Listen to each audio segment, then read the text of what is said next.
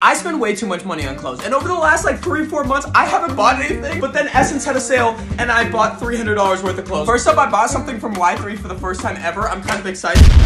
Okay, well, we got an upside down tote bag, and then we got the slides right here. Oh my god. These are sick. I was gonna buy the Yeezy slides, and then, you know. Next up, we got a tee from Stolen Girlfriend. I've also never bought anything from Stolen Girlfriend, and this might not fit me because it's an XL. Wait, I'm gonna put this on. Ow, okay. I just ran over my toe while trying to move the chair, but this shirt is awesome. Look at this. Okay, I'm not gonna lie. I wanted this to be a little bit smaller on the side. I thought this was like more of a shorter sleeve cut shirt, but I still like it. This is probably the dumbest t-shirt I bought. It looks like a guitar with a palm tree. Also, the slides. Don't know how I feel about the slides now that I look at them on my foot, but it's okay, all right? I like everything else.